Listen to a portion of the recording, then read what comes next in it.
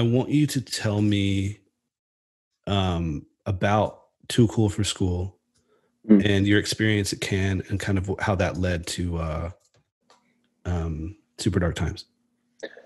So Super Dark Times was conceptualized maybe about 4 or 5 years before we actually ended up making it. Ben approached me with the idea. We had been juggling ideas to make into a film.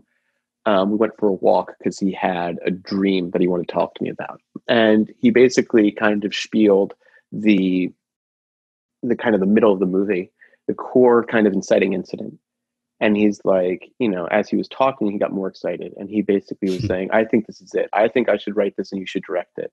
Wow. And I'm like, hold your horses, but he went off and did it. He went and he wrote a rough draft in the span of 7 days or something like that. And then it was exciting and enticing. And he brought on his partner, Luke Piotrowski, and they did a second draft, and the film really started to take form, and we started a note-giving process. And then we attached Jet Steiger, graduate from SCAD, and good friend and owner of Ways and Means, as a producer. He bought the option over a steak dinner at the Antennas, and that was that, And so we're like, we're going to make this movie. And then years pass, and we're all growing in our respective fields. I'm shooting and directing when I can, little shorts on the side and stuff like that, all finding our way. And the movie kind of just gestates, right? We kind of every now and then apply in a way, but at the same time, I wasn't fully attached to the idea of making this movie. Every instance of some sort of, how to say it, I recall every instance of a school shooting would send naturally a shiver through the whole process of making a movie like this. It's very much about suburban violence and teen violence. And the process naturally took time because ultimately we were inexperienced feature filmmakers trying to make a movie that very few people wanted to make. This is difficult themes, no star cast, it's untested director. It's good luck a little bit, but we held on to it. And then Richard Pete, also graduate from SCAD and owner of the production company Neighborhood Watch in New York, was vying for my attention, and he reached out, and we started working together, and we became really close friends as well. And Richard asked early on, he's like, what's up with this movie, Super Dark Times? And I was like, how early did you land on that title, by the way? Immediately. Honestly, within the first draft that Ben wrote, I started writing down titles as potentials, because I'm of the mindset where I like to kind of have a title early on. I get you. And even this is funny, but it's true. The title font on the movie to this day was I wrote that out. It's the same thing. It's like a JPEG that I took from a picture, So that was an early. That was from the onset, pretty much. Richard Pete came on board, asked about the movie, what's happening with this thing. We're like, I don't know. It's just kind of sitting around. We'd like to make it, but And Richard just came off making Blue Ruin with Jeremy Saulnier, and so he was kind of high on this adrenaline of being like, we can do it, man. We could make this thing. We don't need much. And I was enticed, and I'm like, okay, but I got Jet Steiger over here who's already attached to this. And as Jet once told me, a producer needs another producer, like they need a hole in their head, And so it's like, this is going to be hard to marry these guys together, but I love them. Did they know each other at the time? Not really. Okay. They were aware of one another, but not per se. And so I thought, this could be very beneficial. This could benefit the project in so many ways. And I like the idea of having these two people that I love very much coming together to support this movie on different coasts. I think that's great. And so that process of kind of bringing them together was unto itself like a huge challenge that I had to really marinate and like kind of, work with over time, but I did. Yeah. And Richard had the idea, hey, let's do a short proof of concept. Jeremy did it for Blue Ruin, and that could benefit this movie. Because at this point, we had a very big treatment, like a lookbook deck that I had made. How big? How many pages? 42, something like that. Okay. Very detailed, though. We had about 8 drafts of the screenplay.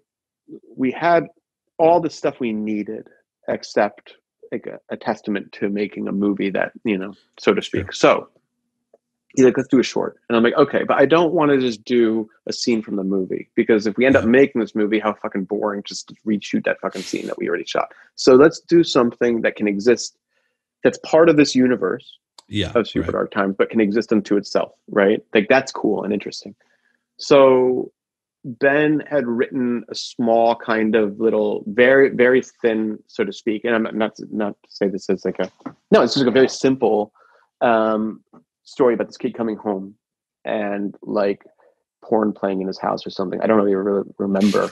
I don't remember. And there was like a suspense element to it. Yeah. I fleshed it out a bit.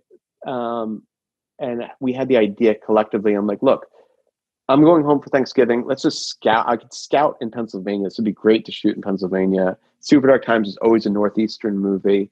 So I'm like, I know where I'm from quite well. I know the landscape. It could be really inspiring and cool. We could shoot it in my family's house. No problem.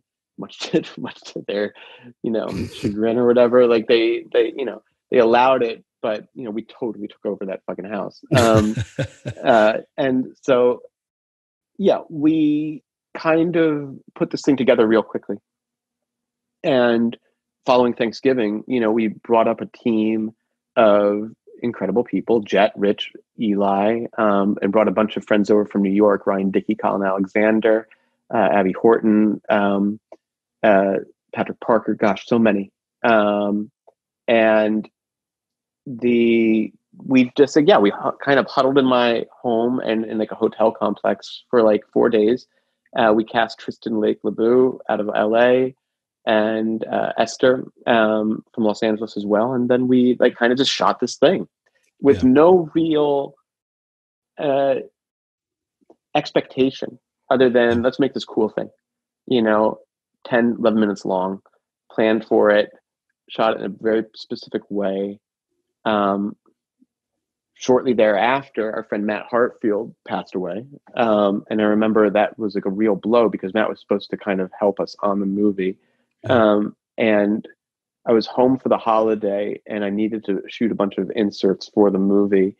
And I remember just me and this red camera that I borrowed from Neighborhood Watch. And I was just shooting these inserts at my house to kind of fill in the gaps. Ed Unitas cut the movie in LA like real quickly. And then Richard and Jet had the idea, like, let's send this off to Cannes. And I'm like, all right, good luck. And they did. And then I remember I was in Venice, Italy at the time, shooting something for a filmmaker named Oscar Boyson, who I love. And I was with Colin Alexander, our brilliant sound designer. And basically we got the word then and there that the movie was accepted into Critics Week at Cannes. Which was fantastic.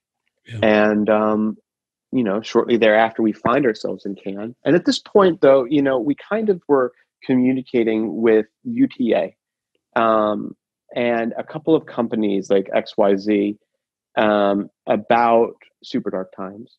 And so once we got to Critics Week, it really kind of opened the door. How did that kind of come about? How did the conversation start to come about? Well, given that Jet had come off of producing Lake Bell's feature film, right, and Rich produced Blue Ruin, they naturally opened doors for themselves. Ben and Luke were working their way up with the WGA, writing other films as well. we all kind of started excelling a little bit in our own fields, right? And so that naturally kind of opened more avenues of approach with this screenplay and this project.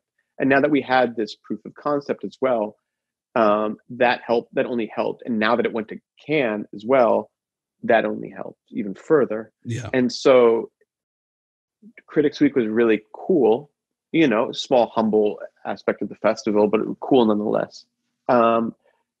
I mean, Cannes is great when it's great. It's like fucking great, you know. I mean, totally fun. And we met with UTA literally the day I got back from Cannes in New York City. Richard, Pete, and I mean, still like absolutely jet lagged and like, you know, like hungover or whatever from that entire venture. Like meeting at UTA, and basically like, this is the movie we want to make, and here's everything. And they're like, this sounds fucking cool and great, and you know, we believe in you.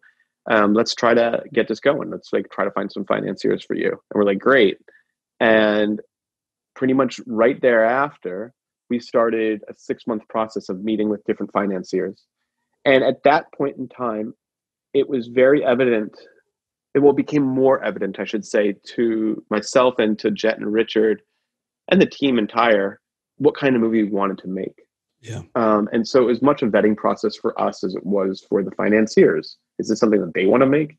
Right. And we were not shy about the type of movie that we wanted to make, you know, because we wanted to, if we were going to do it, we wanted to do it the right way. And the long and short of it is, you know, we found 2 fantastic co-financiers, and that really believed in the project and really were predominantly hands-off. And then as things kind of came to a head, I mean, I realized like, oh fuck, we're gonna like make this movie.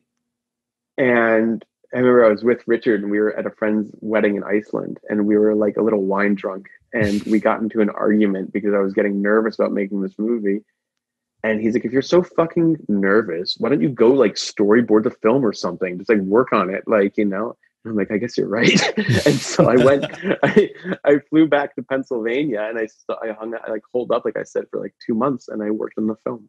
And I really kind of had to come to a place where I'm like, this is going to happen. And so I better just like, you know, buckle up and decide right now, like, am I going to do this thing? And if I'm going to do it, I really need to go all the way.